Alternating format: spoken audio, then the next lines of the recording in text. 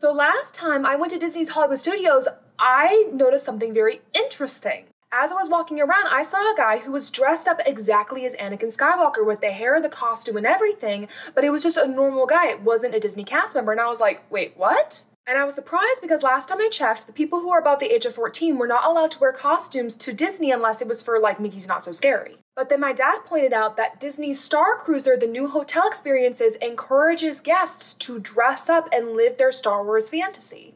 And when I looked at the rules for the ship, it is the same as when you go to these special events at Disney. When you stay on the ship, you do take an excursion to Batuu in Hollywood Studios. So I went to the rules page for costumes at Disney, and sure enough, they still say that you can't wear costumes if you're 14 years or older unless it's for the Halloween or Christmas events, and some outfits inspired by Star Wars because of the Star Cruiser, I'm sure. And they even do refer to it as bounding, like Disney bounding. Is this crazy important? No, but did I find it interesting? Yeah.